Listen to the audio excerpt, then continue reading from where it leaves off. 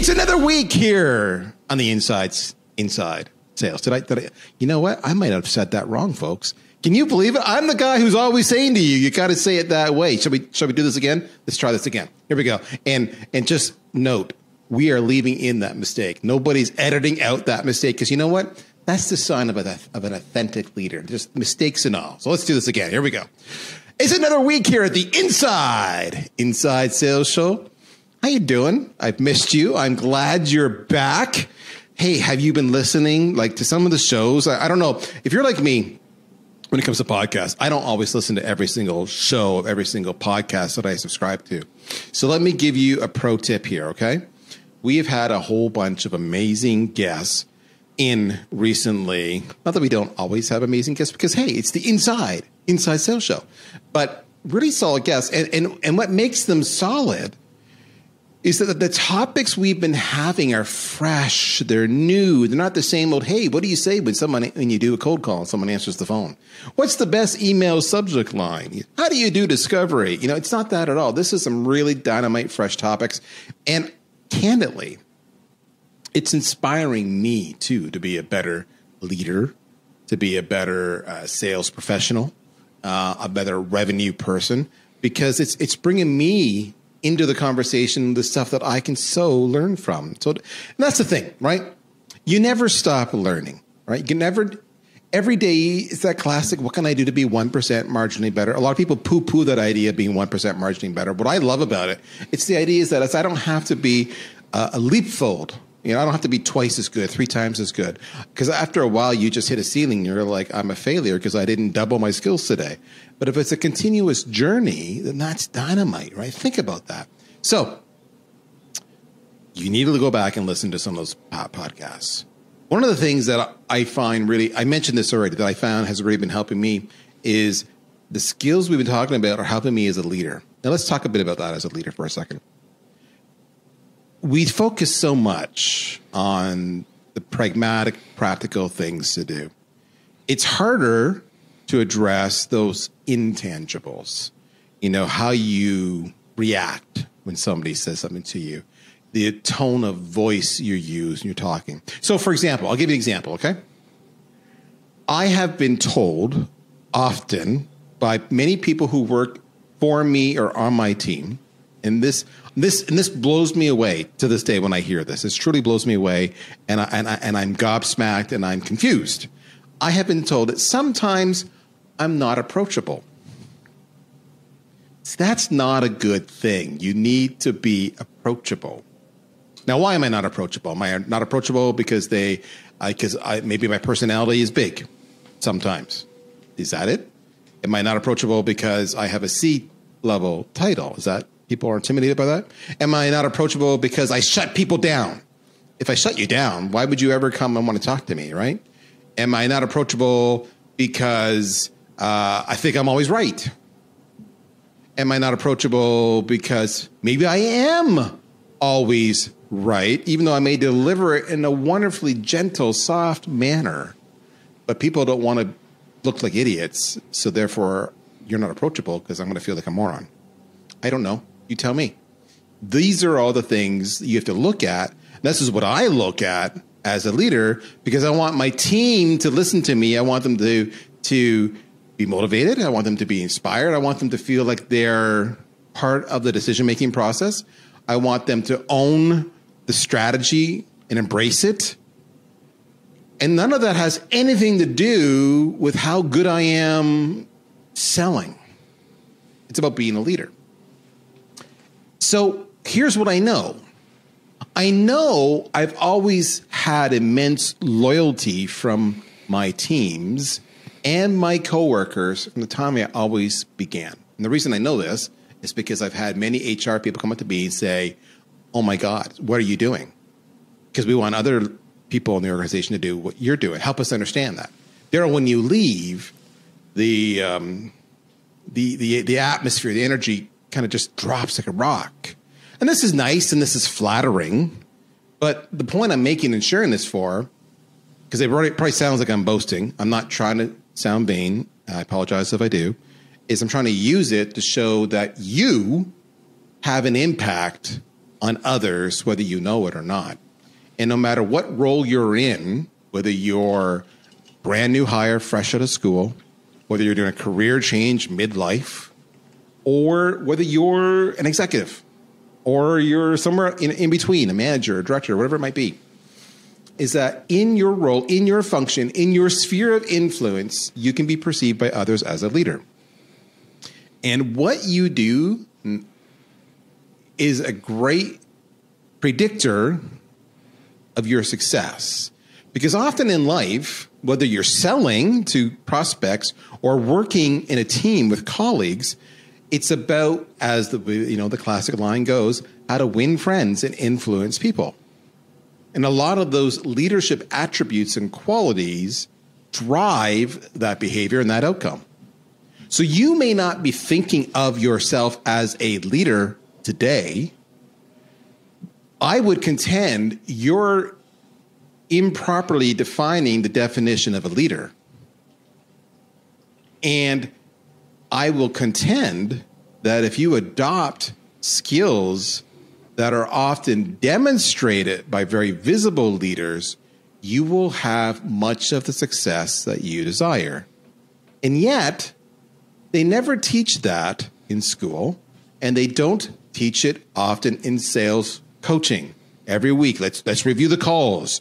Why didn't you set the agenda? Why did you take so long? Why did you talk so much? Why do you have these filler words? Did you follow the sales methodology? Why didn't you respond to that sales trigger?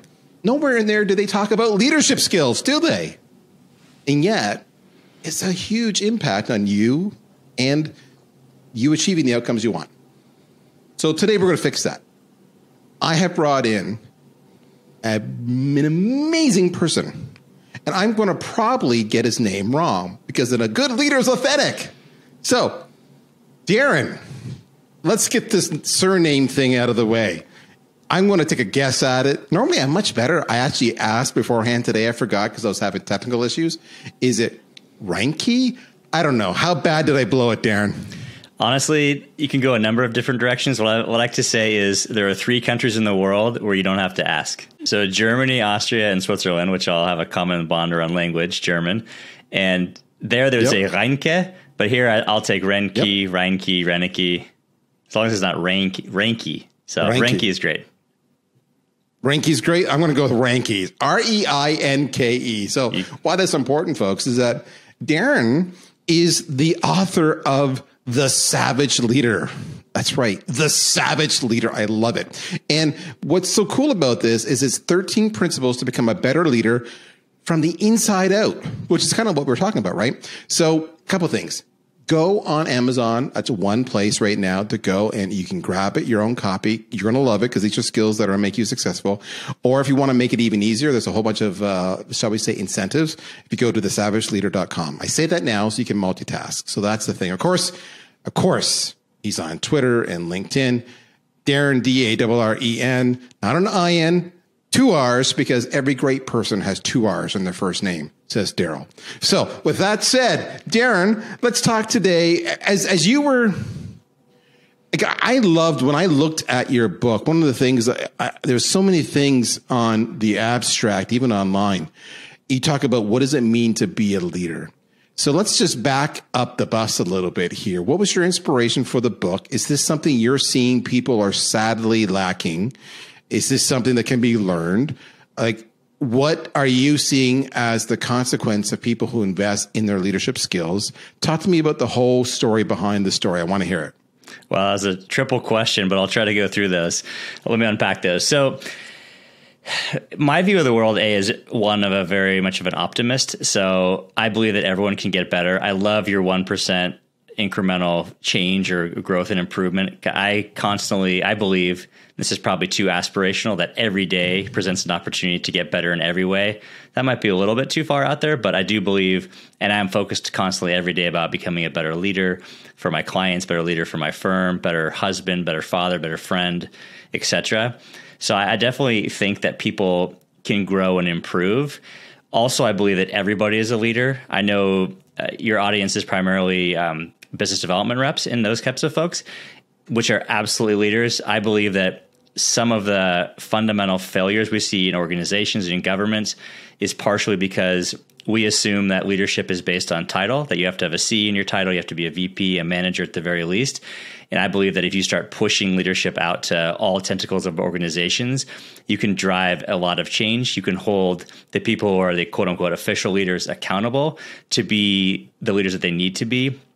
But also just from a practical perspective, the frontline folks are often the ones that are hearing about new innovations, are hearing about pain points, concerns, complaints, new products, competitive products. Those are the people that you want to empower as leaders. Because if they're just mailing it in, they're just living out their job description, they're going to miss a lot of these things because they don't feel accountable. They definitely don't feel a sense of ownership, or couldn't. But I think if everyone can step up into this role of a leader, I think we're going to have better teams, better organizations, and hopefully better communities as well. Okay, and I love that. It's funny, when you're going through that, what I was thinking to myself, it was just, you inspired me with some of your words. And I was thinking to myself, how many people at VanillaSoft, where I hang out and I hang my hat, are leaders? And my first thought did not go, and you went to the same direction, did not go to the C level or the V level or what have you. It went to people, a couple different places I went to immediately. I went to my solution engineers who, they don't get paid on sales revenue team, and yet they're there to help the sales reps be successful. And they're doing all the tough parts. They're doing the technical integrations, the proof of concepts, handling the hard questions, and they just shine every day and they lead by example. And I get so much positive feedback on them. I think about the person in support that's taken that call from that irate customer who is so frustrated simply because maybe their day's not going well and they're taking it out on this individual. And that support person is actually handling it with grace and with patience. And I look at them project those personality traits, and I'm like, I want to be like that person. They're influencing me. And when I think of the people who I think I want to put up as poster children for the organization, those are some of the people. I think about the person in accounting who has to actually have the pressure, with the sales reps, the pressure every week, every quarter, every month of numbers. So does accounting. And yet they're chasing down deals and they're confirming with sales reps, did this person pay? And was this the deal size? And you forgot some paperwork and I got to get it done because it has to be auditable, blah, blah, blah. Those are the leaders of my organization who lead with empathy and grace and actually still smile and lift up everybody around them. Those are the people that I want to follow. That's what I was thinking when you said that. So help me understand then. Because again, going back to your book, you talk about, we're gonna, if it's okay with you, let's bop around a little bit because there's a lot I want to cover. You talk a little bit about using your values, and I was a little bit there just talking about values, attributes. You talk a little bit about using your values to anchor and guide your decisions. So what do you mean by that? That's a great question. And values, so that's the first principle in the book and really is the foundation for the other 12. And just the idea that great leaders are those that can identify and can anchor to those values. And so just a framework in terms of the way I think about behavior change or just about becoming a better leader is IRA. So intention. So having an intention to become better, to become 1% better, or to become what I call great. Because I love this quest for greatness. It's aspirational. It pushes people definitely to a higher level and loftier goals. The second piece, which is R, which is for reflection, which is about deeply thinking about whatever it is. In this case, it's what values matter most to me. And then A, which is for action. So how do I apply that intention and that reflection into action? Because that's what matters, right? You guys are all sales folks.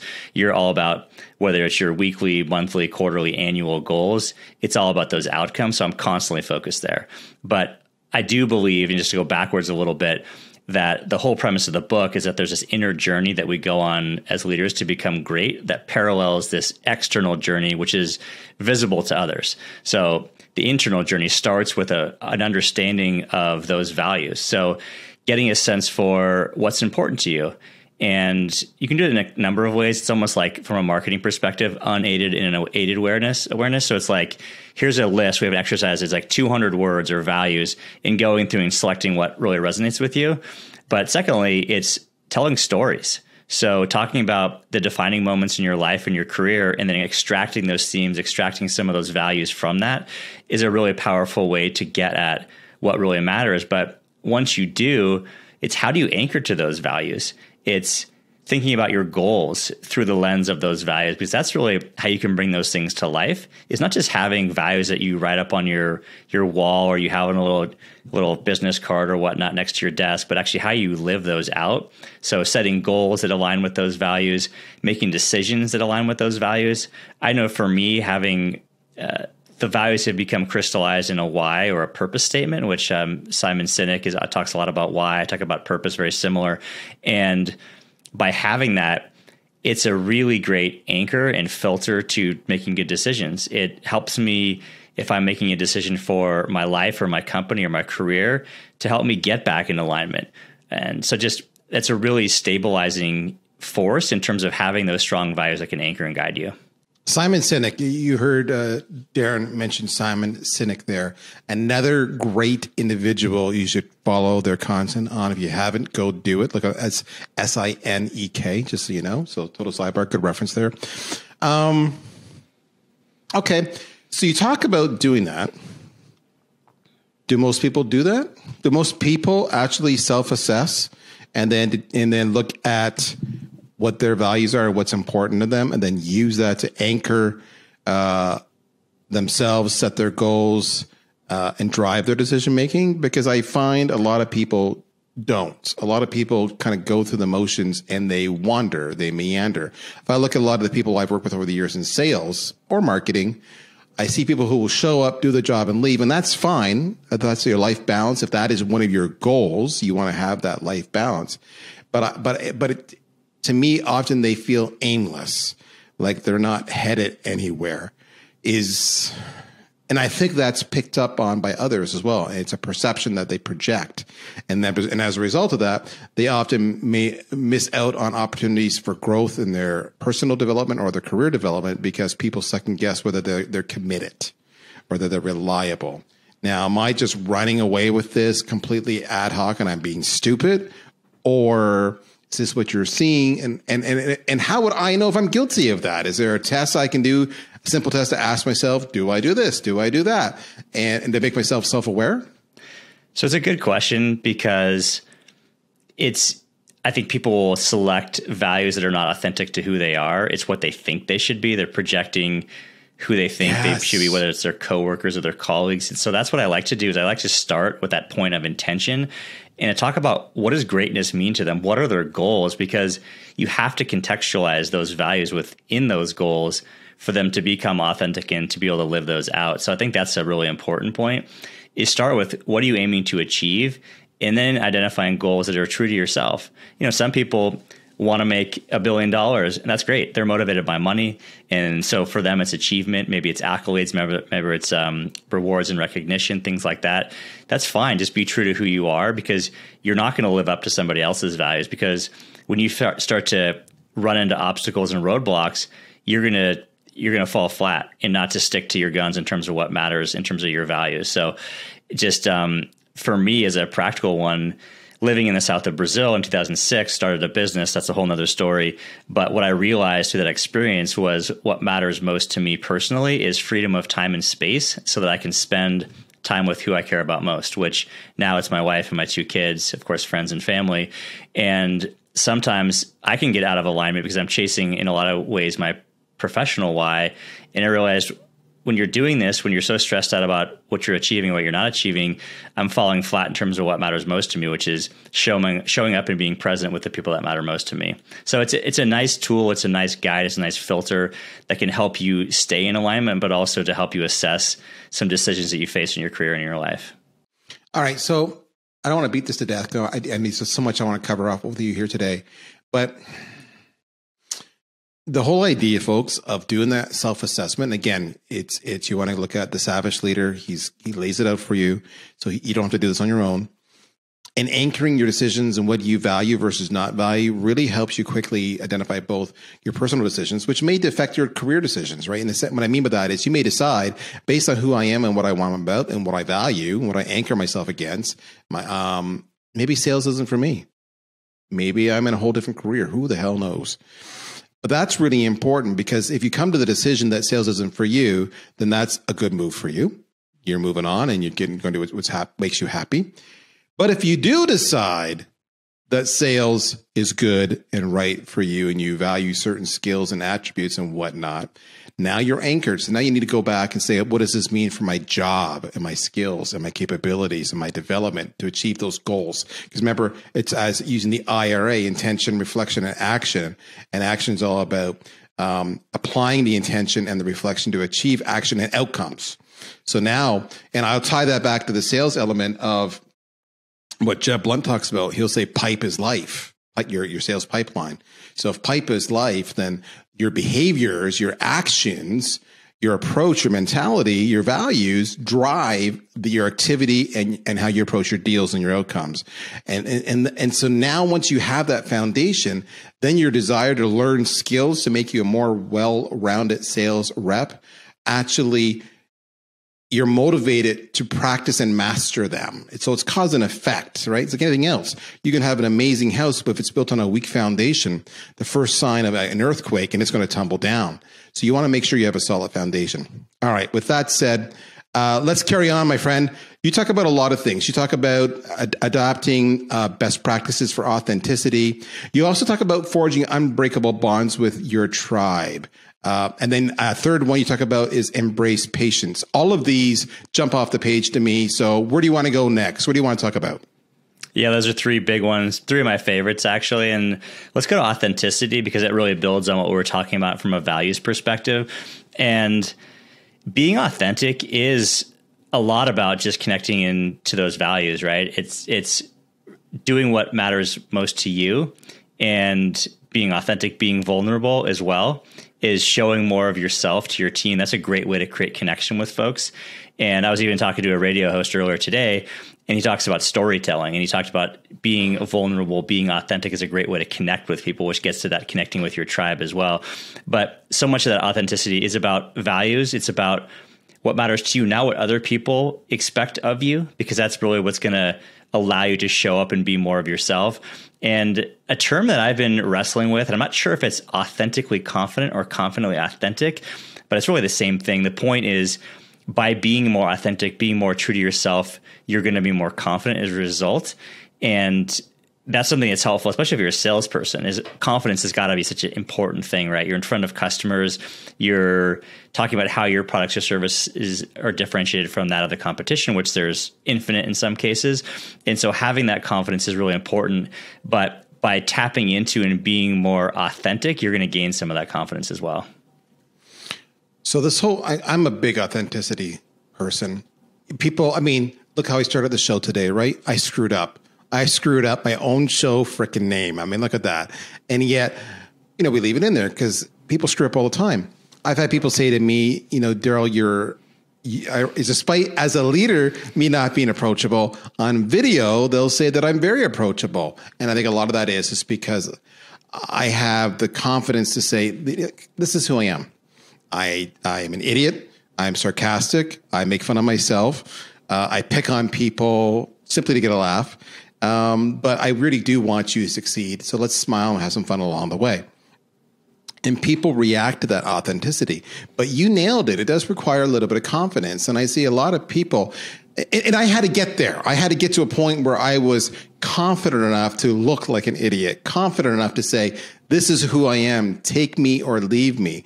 And you also talked about where you say earlier, you made a comment where people often project the image that they perceive people want them to project as opposed to being comfortable in their own values.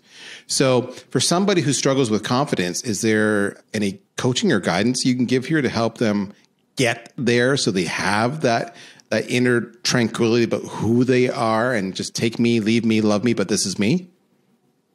You made an interesting point, which is in your situation, having the confidence to be authentic.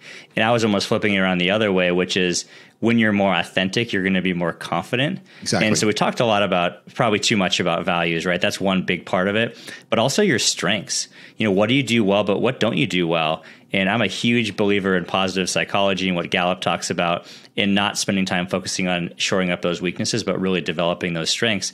And you said it's about being comfortable who you are, but also who you're not. And the same thing goes from a strengths perspective as well. So anchoring to the values that matter to you, not to other people, not to your peers, not to your family, not to people you grew up and went to school with, but what are truly resonant with you, but then your strengths.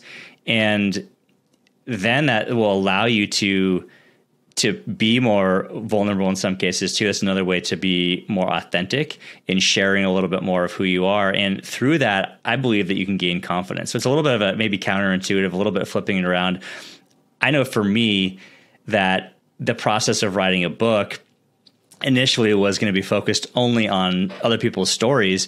I ended up threading my own stories in there. Maybe it's 15% of my own stories. I don't know the exact math, but as a way of sharing more about myself and being more authentic to who I was. And for me, for so many years, I was focusing on being the smart Darren. When I first published my first blog, it was being the Accenture Darren, the Berkeley Haas MBA Darren, and not being the true Darren, the real Darren. And so I found through the process of that, of really finding my own voice, and I'm still on the journey to finding that real voice, is I feel so much more authentic, and actually I gain a lot of confidence out of that because it's something that's true to me. I'm not trying to be somebody else or a projection or a 3D hologram of myself. So let me use this personal analogy for folks who still struggle with this. Because everything Darren says is spot on. And Darren, correct me if you think this is a bad analogy. I'm okay being corrected. I look at a relationship. Let's say there's somebody special in your life. You really, think about your dating, right? Or you're courting, or call it what you want to call it. Pick out any term. You're hanging out. You're spending time. But you really like them. And you want to be maybe in a relationship with them. What do? We've all been there. We've all done this. We kind of project the persona that we think that person will appeal to. And sometimes they like us and sometimes they don't. And you get all these mixed messages and you're like, oh, I don't know what to do. I'm so confused. And then when you finally get the end of your rope, you're like, screw it. And you just decide they're going to like me or they're not. I can't be bothered with this anymore. This is exhausting. And you just relax and become yourself and they get to see the real you. And all of a sudden they embrace you and you're like, oh my God, this is awesome. And then you feel good and then you feel loved because they've accepted you. So the former in that scenario are people who aren't anchored on who they are and what they're about, and they're not being authentic. But to your point, when you're authentic and people accept you, then your confidence grows. Whether it's confidence in a relationship or confidence in your sales skills, it's the same thing.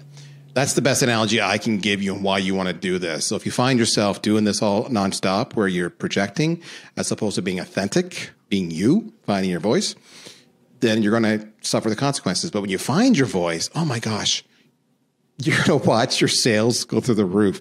And a big part of that, it's funny you mentioned storytelling. I love storytelling. I use storytelling all the time. I open up every show telling a story because people connect to stories. And that's part of being authentic. All right. One last thing here. I know we're almost out of time.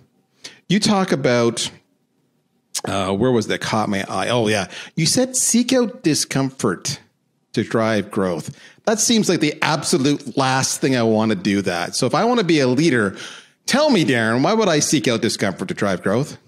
It's painful, right?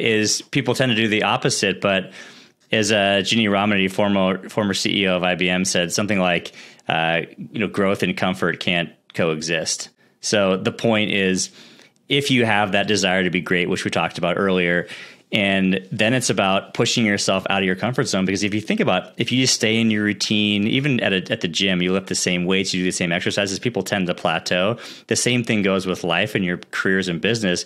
If you're comfortable, you're not going to grow. You're not going to stretch yourself. So I found myself starting to push myself into uncomfortable areas. So the story that I like to tell is that I was sitting in the back of this conference room at this spectacular hotel in Berkeley, and I found myself becoming extremely nervous going and speaking to this new audience. It was a new audience. It was at the end of this 2-day seminar.